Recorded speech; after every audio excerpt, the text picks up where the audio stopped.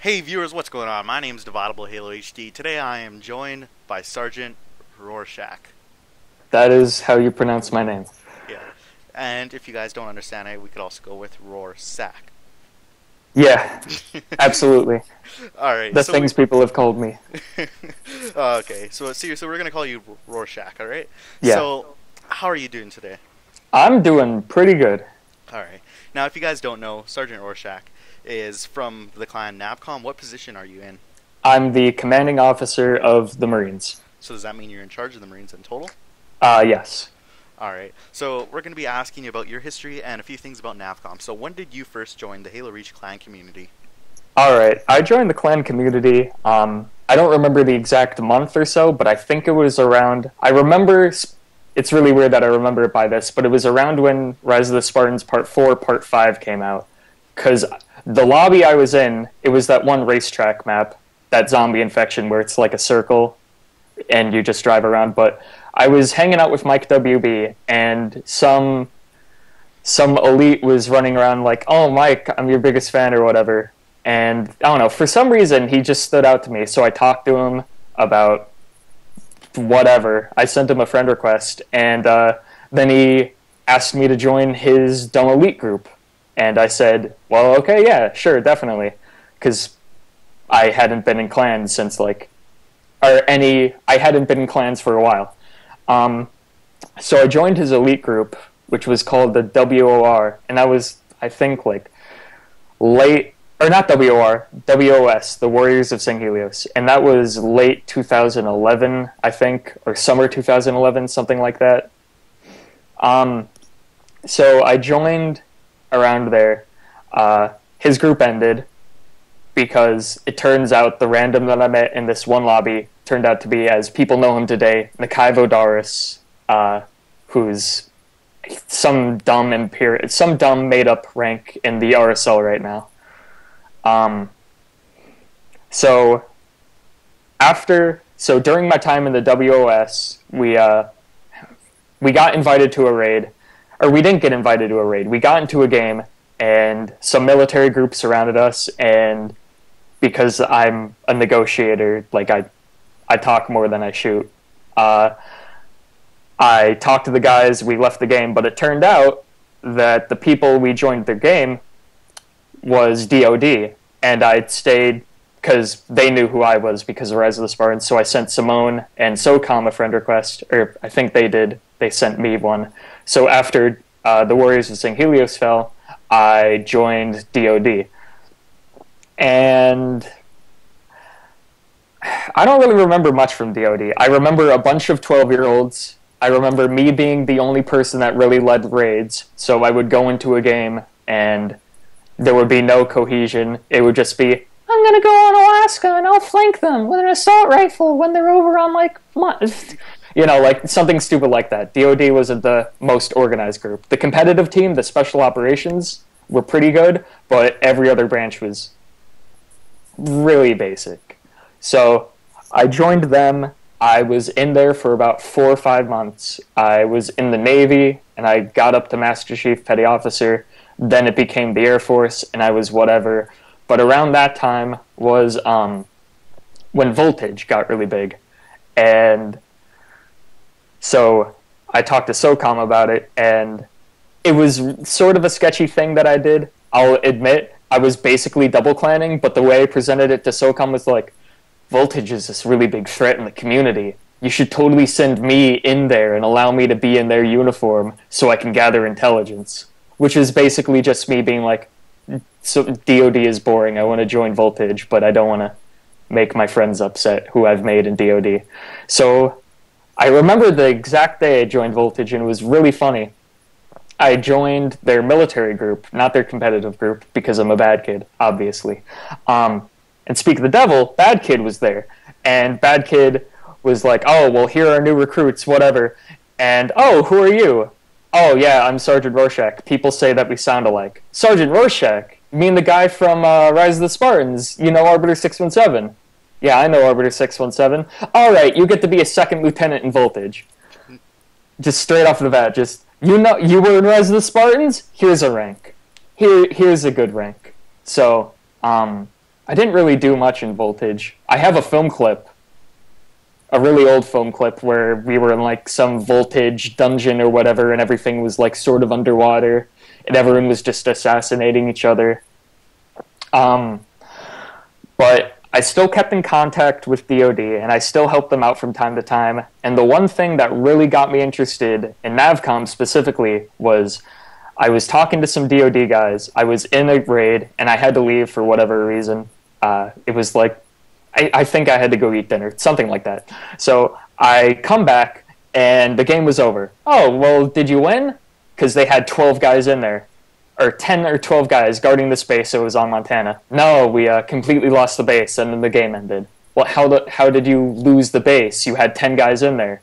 Well, a Navcom Spartan 2 joined, and one of our privates accidentally shot them, so they killed everyone and held the base single-handedly, which stupefied me, because it's like 10 guys versus 1. That doesn't make sense.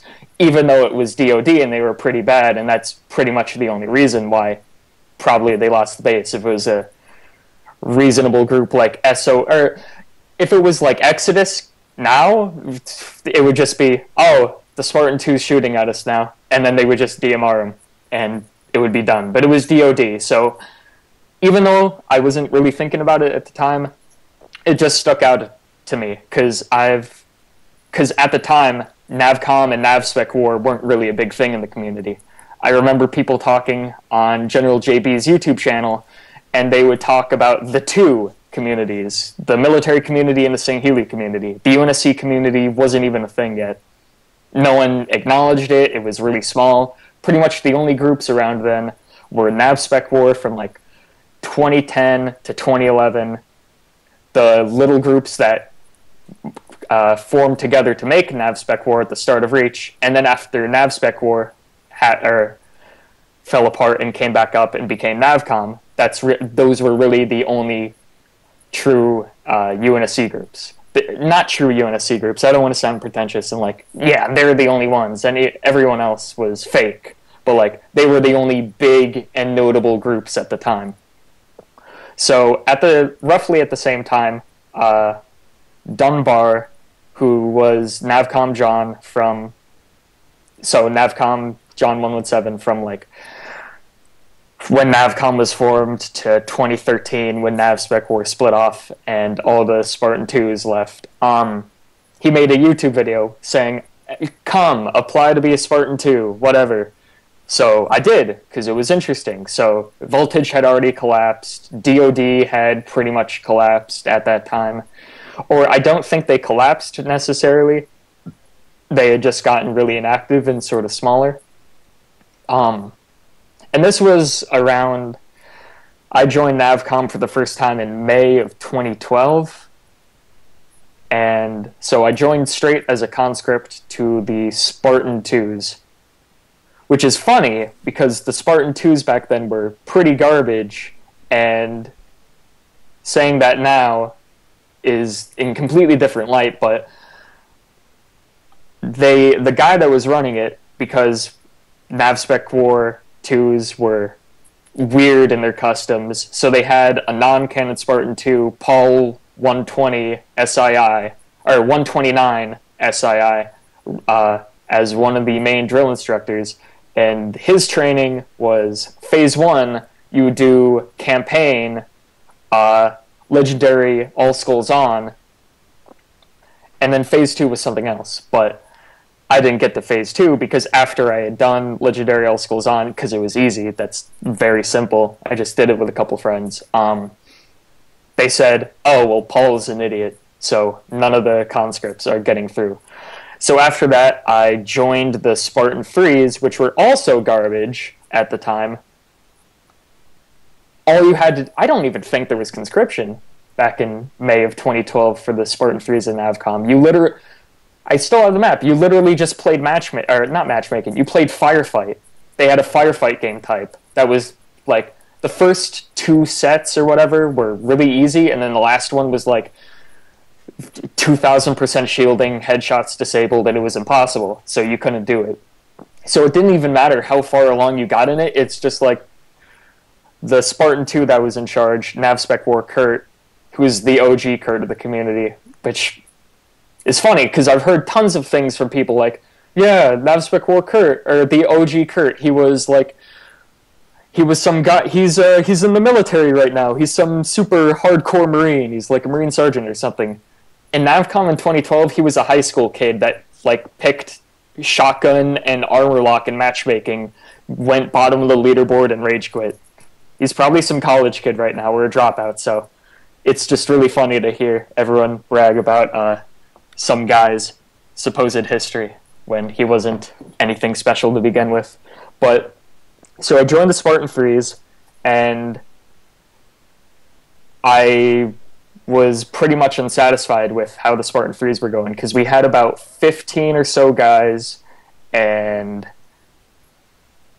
it was simple. It was like a secondary Marine Corps, except we were Spartans or whatever. I remember being in a raid where there was like some ODA, we were getting like spawn killed by banshees or whatever, and we were hiding on the shore of the island, and someone said, "Don't worry guys, a Spartan's coming," and all the ODST sites like, "Oh, thank God, a Spartan." And then a Spartan free comes, and they're like, "Oh my God, a Spartan free, I thought it was a 2."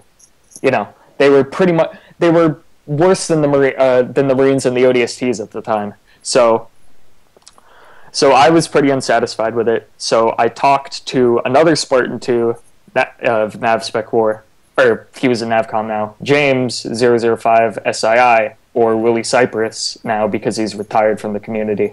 And he had experience as a Spartan 3 in another group that he made, which merged into Navspec War in 2010 or 2011.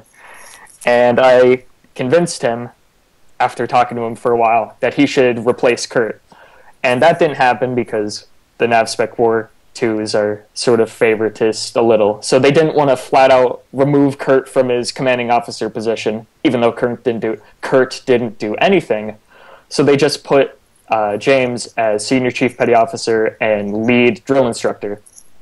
And that was really the first like contemporary S3 group.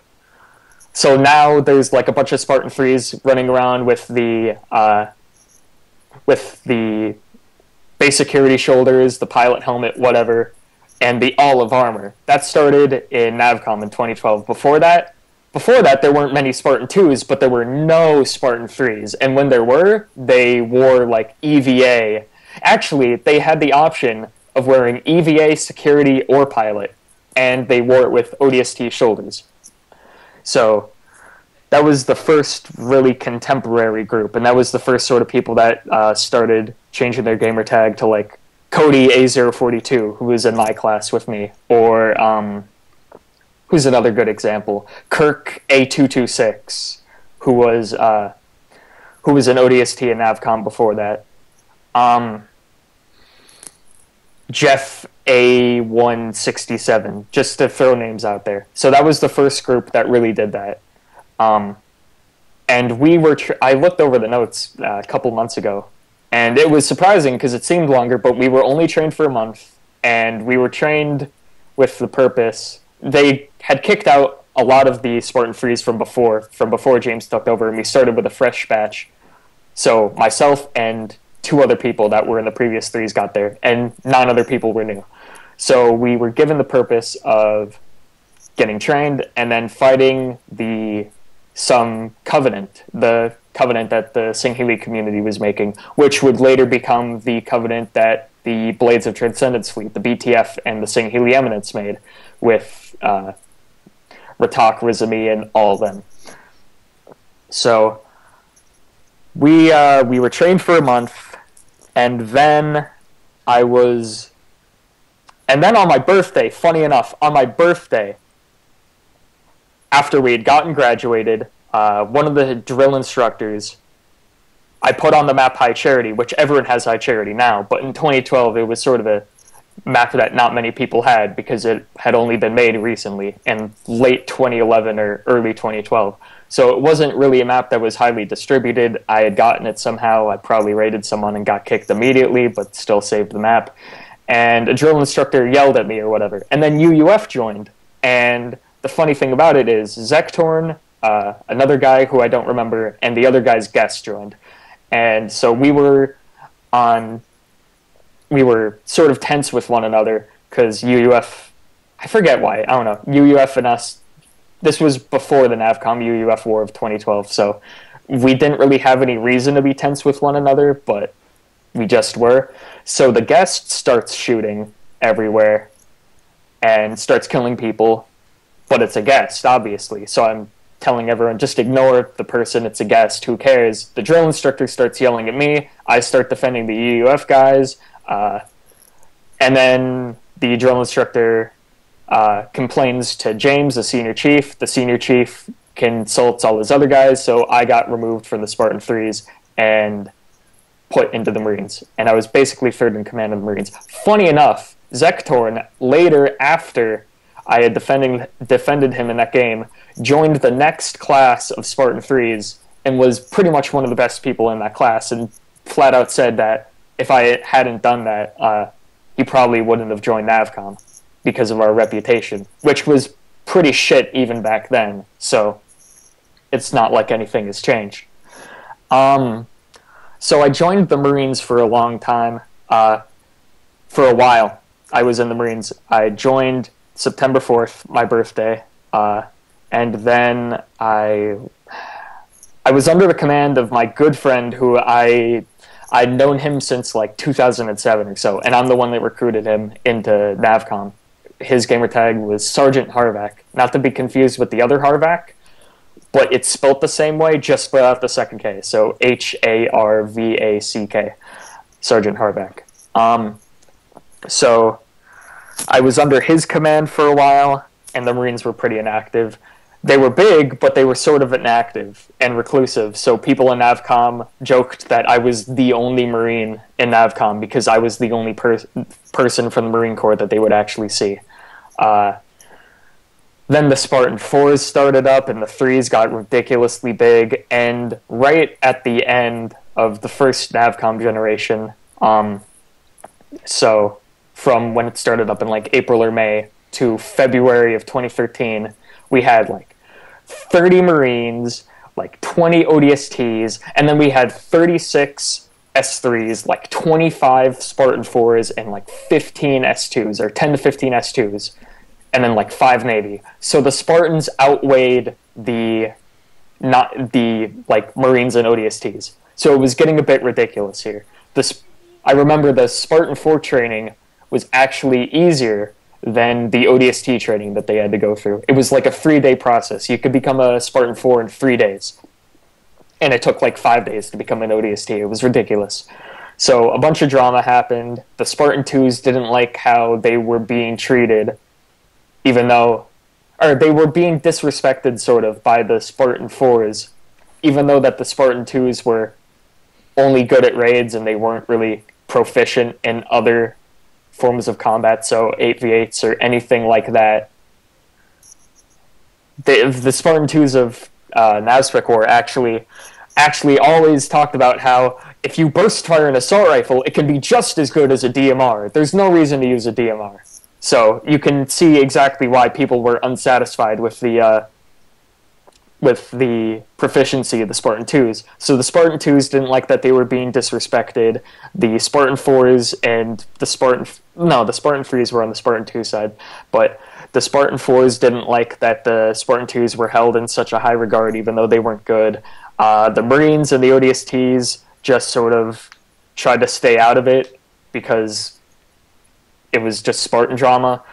But then Navspec War leaves in 2013, in February of 2013, the Spartan 3s go with them, and the Spartan 3 a few 3s stayed, like 2 3s, and pretty much all the Spartans, aside from the 4s, go to Navspec War to make the new iteration of Navspec War, which is still up to date, but is incredibly inactive. So, instead of going to stay with Navcom, which is what some people in the 3s did, because I had been reaccepted back into the 3s after everyone... I forget why I was accepted back into the 3s. They realized that it was a stupid mistake to kick me out a week after it happened. I got a message, I still have the message saying that, but I don't know, it took me a while to get back into the threes. But instead of me staying in Navcom or going to NavSpec War like a bunch of them, I decided to go to the BTF because it was a new group that was starting up, and I was interested in it. So that's pretty much my first time in Navcom. Do you have any questions about that? About that first chapter of my history? I know I've blabbed on for like 20 minutes at this point. Sorry. Sorry, viewers. I'm very interesting, as you can see. I have a few questions about what goes on in Navcom. So, who basically is in charge of Navcom, like the whole clan in total? Is there anyone really in charge? Because I believe the clan is a republic. We are led by a HighCom, and our HighCom is run in a way that is it's a little bit weird. So, the HighCom is typically run by the commanding officers of the 4 branches. So, the Marines, the ODSTs, the Navy, and the Spartan 2s, and then the staff that individual branch has. So I have 2 executive officers and an operations officer. So the Marines have 4 representatives in HighCom. The ODSTs have what do they have? Let me look this up. They have their commanding officer, their executive officer, their operations officer, and then they have a 4th in command. So they have 4 representatives. And likewise with me, the Navy has a commanding officer, 2 executive officers, an operations officer, yada, yada, yada for the 2s. The way HighCom works is we just talk, but the commanding officers are given not necessarily a majority vote, but the executive officers have like less of a vote than the commanding officers, and the operation officers and 4th in commands don't have any vote at all. They're just allowed to speak their opinion and represent, the ideas that they want to represent, which is enough power, which is, a decent amount of power. The ability to freely express your ideas in what you think is right is pretty convincing.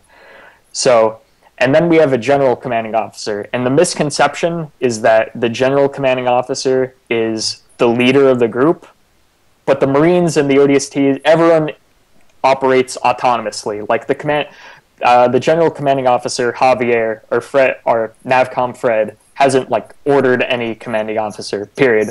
He doesn't do that. The position he holds is that, seeing as how he was in NavSpec War before the Navcom merge, so if you consider NavSpec War service a direct part of Navcom service, because NavSpec War merged into and became Navcom, Javier has probably been in the group for 4 or 5 years. So he has obvious seniority and knowledge. So while Javier has a majority vote, and I think it takes 2 or 3 commanding officers alone, so excluding the votes of the executive officers, to overthrow him, Javier knows not to mess with any, he doesn't abuse his power. He has a great amount of power, but he's been in the community long enough to know what his role is, and his role is just to, if something ridiculous goes down, so, what is it? If military groups call it code red, on their websites, it's we're in status green or status red or whatever. So if things get to code orange or code red, then that's when he sort of steps in and is all right, here's a solution. And that typically only happens when individual branches have, when things are divided 50-50. And that's pretty much the way to look at his role as general commanding officer. Because we have 4 branches, we have multiple executive officers. If things are drawn 50-50 down the line, then Javier is the tiebreaker. He comes up with the conclusions. And everyone in Navcom respects his authority, respects his opinions, and we acknowledge that he has been here for a long time, so we listen to him, and he makes good calls. So that's the structure of Navcom. All right. So who is currently leading the Navcom Spartan 2s? That would be Petty Officer 2nd Joshua SO29 II, or Sweaty Mike. Now, do these basically Spartan 2s operate by themselves from their Spartan leader, or how does it work? Spartan 2s, they aren't really... To join the Spartan 2s, or well, no, you don't join. You're chosen to join the Spartan 2s. you don't really need to be led. If you're chosen to be a Spartan 2, you can act autonomously. So what Spartan 2s mostly do is if they have a decision that they need to make, so, hey, someone left and wants to join back or whatever. So, like, say someone yeah, it happened very recently. Someone, like, had to sell their Xbox or whatever and had to resign from Navcom, and they had enough money to get their Xbox back. So the Spartan 2s just talked to each other in their kick, and they decided by majority vote if they wanted them back, and the guy's back. But as far as like combat efficiency or combat operating in combat, all they really do is just if the Marines or ODSTs are hosting a raid or whatever and there's a spot open, a Spartan 2 just joins and he reports to the person in charge of the raid. And if there's no one suitable to lead the raid, so if there isn't a corporal or a sergeant or anything higher than that, then the Spartan 2 just takes charge. Alright. So, recently during this time, there is a war, I believe, and a lot of UNSC clans have united. What was this alliance called? Do you know? The Seoul Defense Administration. Alright. What clan is really in charge of this alliance? We don't have a leader. We wanted everything to be sort of equal, so we just talk to one another and we figure out what everyone thinks is best. But we really just wanted to make sure that there wasn't one individual group calling all the shots. And I especially didn't want that to be Navcom, because you could imagine, look at this, Navcom's making a coalition of smaller UNSC groups, and they're just taking over them. It's mind-washing. They're just power-hungry. Like all the stupid stuff that would be said on the Facebook group. So we wanted everything to be fair and equal, and we definitely wanted to avoid any of that nonsense. Alright. Now, is there a single person who is the founder of Navcom? As far as a single person, I guess that would just be Dunbar, because the way NavSpec War ended in 2012 was that a bunch of, like how Navcom was formed, a bunch of smaller UNSC groups in 2010 met each other through the file browser or whatever, and they decided, hey, let's just make a big group. So Dunbar, John 17, decided he didn't like how NavSpec War was running things because they were pretty much ran by Joshua 029, and Dunbar and Joshua have always had differences. So John made Navcom and left, and then NavSpec War decided to merge into Navcom. So I guess technically Dunbar would be the founder, but he hasn't been in the community since like 2013. He's currently in the Army as a reservist or something. Alright. So basically I've been hearing a lot of talk, and a lot of the talk is that about NavSpec War, on how when NavSpec War goes into multiplayer matchmaking, they're always met by Navcom people, and basically Navcom people are like forcing NavSpec War offline most of the time due to the fact that they're like, let's just say killing them or something like that during the matchmaking game. It is, okay, I would say that absolutely 100% of that is true, but that's mostly because NavSpec War has this attitude of, we were the first big UNSC group, or, you know, like, we're the oldest, we know what's up, our Spartan 2s are the best and most disciplined, and then our Spartan 2s are like, alrighty then, let's play Team Slayer, and then we win, like, 50-14. So, while it's mostly just against the NavSpec War Spartan 2s, I've had several friends that were in NavSpec War for a long duration of time, and if you don't know, NavSpec War Marine training, it takes 3 months, 3 or 4 months. Actually, no, it's 4 months, and if you leave and join back, you have to go through an additional month of training. So that's 4 or 5 months just to become a Marine. And I've had plenty of friends who go through the whole thing, and then after they go through all this training, NavSpec War does nothing. The NavSpec War Marines primarily do Living Dead, fun custom games like Infection with one another, and maybe, once in a blue moon, a raid against some bad organization, which they lose at. So, it's not so much a matter of Navcom going out of our way to bully that. I guess in a light it could be seen as that. But it's more so that NavSpec War has this attitude of, we were the first, therefore we are the best. So, it's just some group going and acting like they're the shit when they're not. I think it's been done 1,000 times in the community where some group acts like they're the best thing, and then some big group like SOH or HiCom or RSL or whatever, like some big intimidating group goes out of their way to just beat some sense into them and say, no, you're not. Alright, so we're going to talk about another topic, and this is primarily going to involve, basically the UNSC and Sangheili relationships. Now, I basically believe that originally Sangheili was meant to fight UNSC, and that's how the clan things went. And later on, I believe you guys started fighting, military clans, which you guys call insurrectionists, because they're not UNSC themselves, right? But Navcom doesn't do that. We call military groups.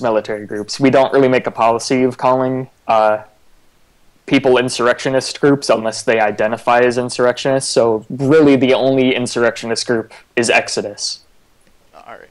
But wasn't originally the fight supposed to be UNSC versus Sangheili, but now I see a lot of UNSC clans getting into conflict with each other. Back in 2010 and 2011, definitely the early groups of the UNSC fought each other and fought military groups. There's this notion in the modern community that UNSC groups are, we're a brotherhood, we're not supposed to shoot each other, but that just falls under poor community ideologies, the people that are oh, we need to have peace with one another, there's no fighting. But if there's no fighting, there's no activity. If there's no activity, the clan community dies. So I've definitely, from personal experience from being in Navcom, I've definitely been in games where we shoot someone and we have a raid or whatever, and then a week later it's Navcom declared war on this group, right? Well, no, we never did that. We don't declare war on people.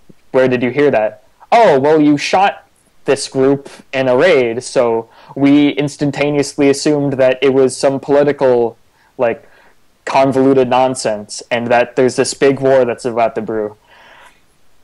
Really?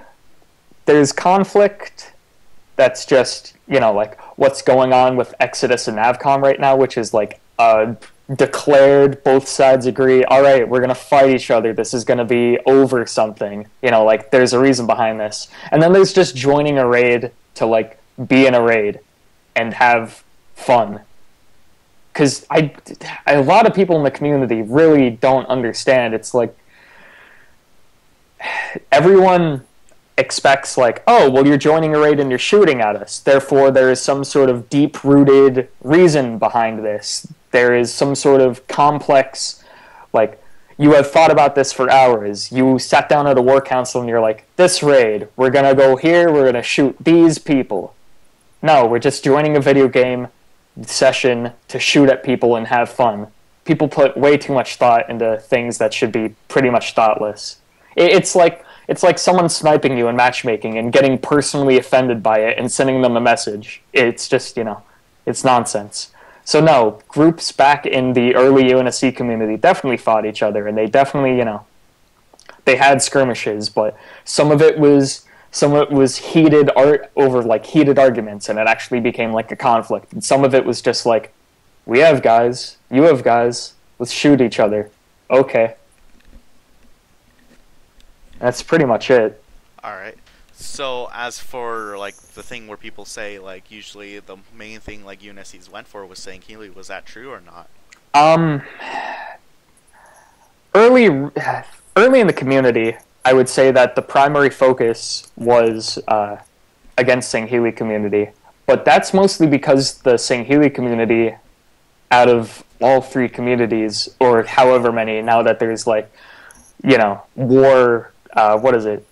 Warhammer 40k clans and stuff like that, and Star Wars groups. But whatever, just consisting of the Sangheili community, the military community, and the UNSC community, the Sangheili community is pretty much the oldest.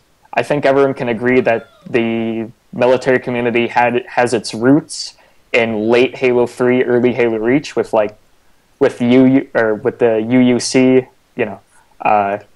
Chris's group, and the UN and all those groups that were around back then. And that the UNSC community was sort of formed around, around the same time frame, 2011, 2010, with Navspec War and all those.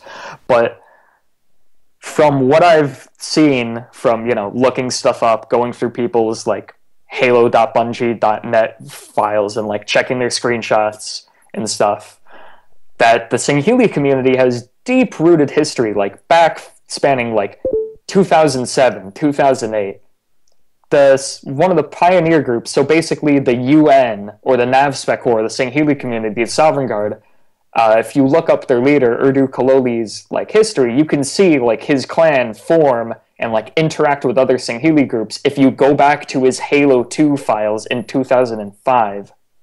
And by the way, the Sovereign Guard is still operational, so it's a clan that's 10 years running. So the Singhili community was this big, massive thing, and the UNSC community was obviously not organized. It was hardly a community at that point in Halo 3, because, a community is a grouping together of multiple bodies. You can't be a community with one thing. So individual Spartan groups would meet, the Sovereign Guard, or the Crusading Spirit Fleet, or whatever big Singhili group in Halo 3, and they would get spawn killed by them, because that's what the Singhili back then did. I've talked to, people from the old Singhili community, and they figure, fighting humans, like, they're inferior. They're inherently inferior. So not like how it is in the story. Not like, oh, they must be destroyed. We must kill all of them. It's like, why waste your time with them? Singhili fight Singhili. It's the only test of actual strength and competence. So, and that's the first raids that I know, that I've seen, as going back into community history, starting off with the Singhili community, where the Singhili would get bored. They would have no one to 8v8. Matchmaking would get tiresome after 20 games in a row. So they'd be like, all right, let's make a base and let's invite whatever random military or UNSC group here and just spawn kill them. So that's really where the UNSC aggression in the community started towards Singhili, which is, the pioneers of the UNSC military groups getting spawn killed by big, intimidating Singhili organizations on like Sandtrap, where they have, like this big column where like after 5 minutes, the gate, like a gate you can't walk through, spawns in. So it's an impenetrable fortress. And they just spawn kill you with like beam rifles and carbines and banshees and stuff. And you spawn with a pistol or something, So that's where the deep-rooted hatred for Singhili really starts. But recently, as everyone's aware, the Singhili community has sort of died out. And there aren't really any respectful groups, let alone like talking for so long has my mouth dry. Militarily competent groups left. So that's why that's how Singhili aggression started, and that's why it's coming to a close now. All right. So I'm going to ask you this question quickly. When did you how did you become like the rank in Navcom you are now? Like, I know you went through a long history, but I believe you got up to the S3s, and that was where it kind of went. Yeah. So I joined as a conscript for the Spartan 2s.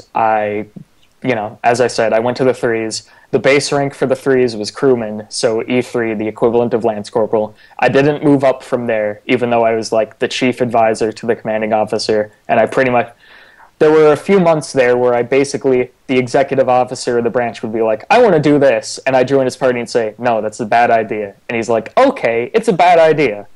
So I was a crewman, and then I joined the Marines, and I got up to first sergeant, and I was unofficially the third in command, but I was the third highest rank. So then I rejoined Navcom in May of 2014, and I joined the Marines. I worked up to the rank of sergeant. Then the commanding officer of the Marines left to join the ODSTs, and he appointed me as this position. And since, I became commanding officer in late or early July, I can't remember. I've just worked up to the position I'm at right now of first lieutenant. All right. So these conflicts against Exodus, do you know why it was really started? Oh, absolutely. Gilmo and I are the one that came up with the idea for the Soul Defense Administration, and we're the ones that decided to fight against Exodus. It's purely for activity, entirely so. The community has been in a downward spiral since the way I presented it to the other UNSC groups was pretty much since the last iteration of DGA ended. Like, DGA was this big group, and everyone had beef with them, so there was this big conflict. And then as soon as DGA ended, there was no public enemy. There was, like, Rorschach, but Rorschach didn't have any members, because who would join Rorschach? So, you know, the community... Nothing big happened in the community in 2014, period. There were minor conflicts between Navcom and HiCom, but can you honestly think of a big conflict that happened in 2014 that matches, like, you know, the wars against the UN, or, you know, DoD fighting Central Command in 2012, Clan War 3.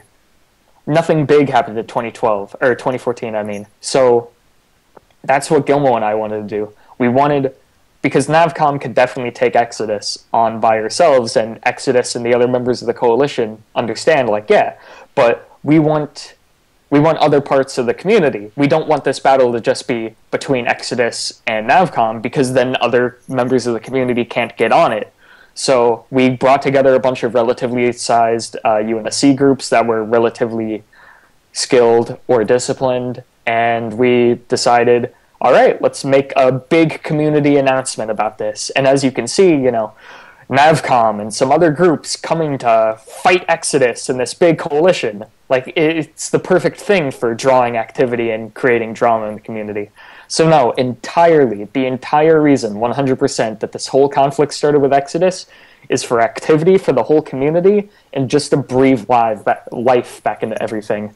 Because, you know, 2014 happened. So let's make 2015 better. Alright. So, why do you believe, like, the community has went downhill since 2012?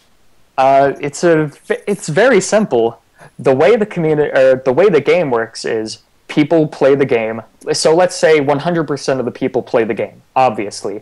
Now let's say, you know, 10% of that 100% are into clans, and then 1% of that 10% are like your general JBs or your SOCOMs or your lag links, you know, big community figures. As the 100%, so like as the total population of the people playing the game dwindles, so does the 10% and the 1%.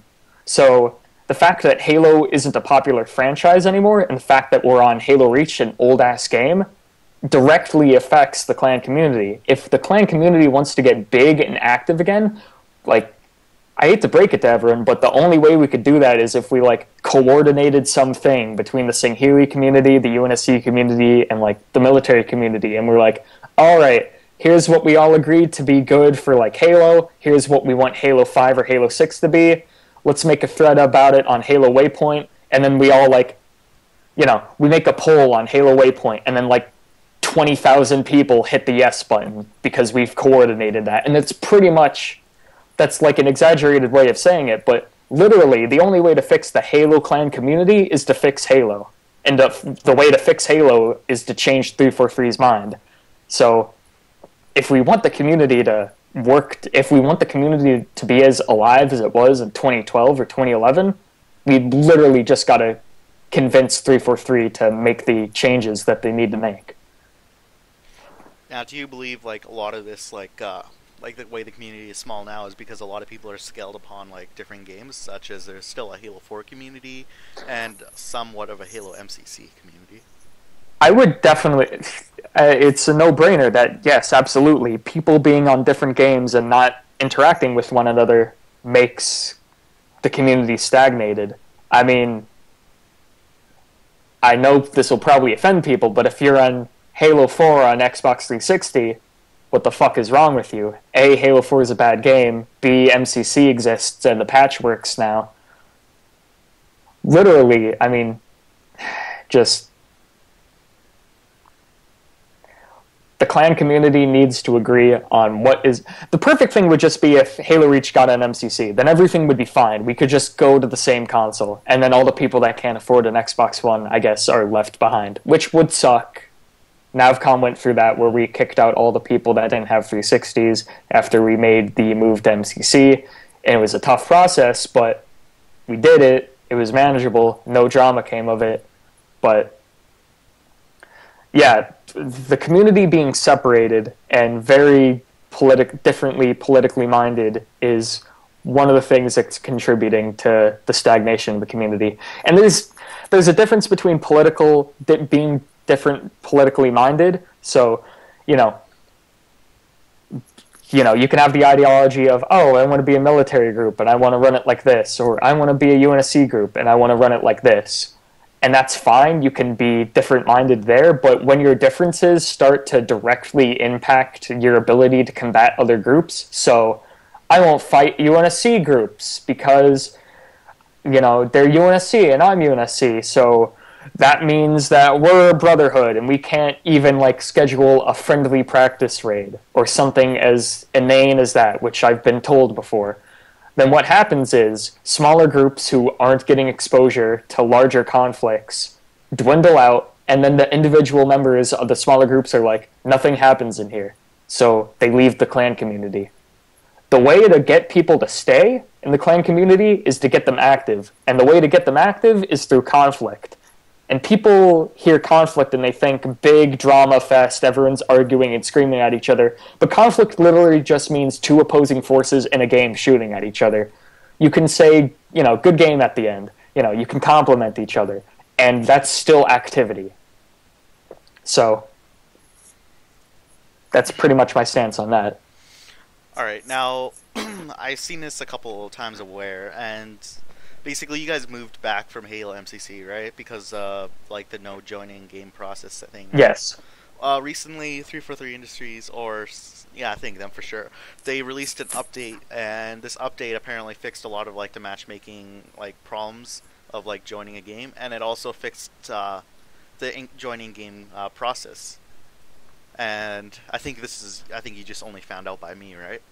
I found out before, but we're definitely going to be testing things out. We're going to definitely test to see if MCC is still viable, because we host all our competitive matches on MCC, which is the reason why we don't have any competitive matches, because everyone that shit talks Navcom are Reach kids who don't want to play Halo C or Halo 2 Anniversary or Halo 2 Classic. So we already have a policy of hosting all official competitive matches on MCC, but right now we haven't had a HiCom meeting about it, but I'm definitely going to try and organize some sort of internal practice raid with us on MCC to see how things function and how things work out.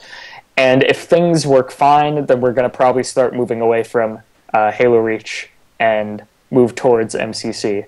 But only when the community starts slightly moving towards MCC. So when the community, because there's no point to moving to a game that no one's on.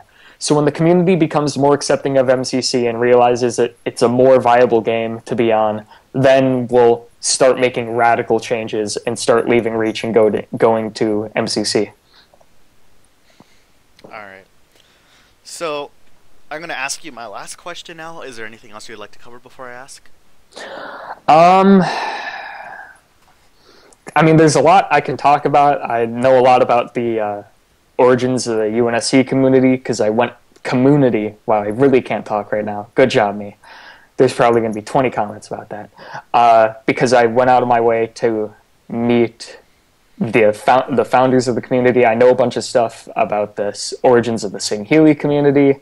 So really, there's a lot I could talk about, but I'll spare the viewers time because this is already reaching about an hour. So this is getting a little ridiculous. But no, all I'd really like to say is that I have the names of some of the older people from the UNSC community and the StimUlis community. So if anyone is interested in learning more about either one of those either one of those communities, just message me. I'm always willing to talk about history.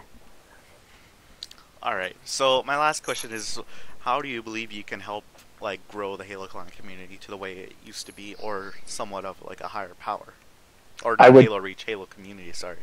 I would definitely just say what I said before about the 343 thing. If we want change to be in the community and we want the community to grow and expand again, then the thing we have to do is we have to make Halo a popular and desirable game to play. And if we make Halo a desirable game to play and the clan community is on the latest iteration of the game, because no one's going to play an old game, then we have to make sure that the population size is large. It's just simple math, really, when you think about it. If the game is big, then the population, or if the game is successful and good, then the population size is big. And if the population size is big, then that means statistically that's a higher chance of people being interested in clans, meaning there's more people joining the clan community, meaning there's more smart people joining the clan community. Alright, I believe that is it. I'd like to thank you for being on this interview, Sergeant Rorschach.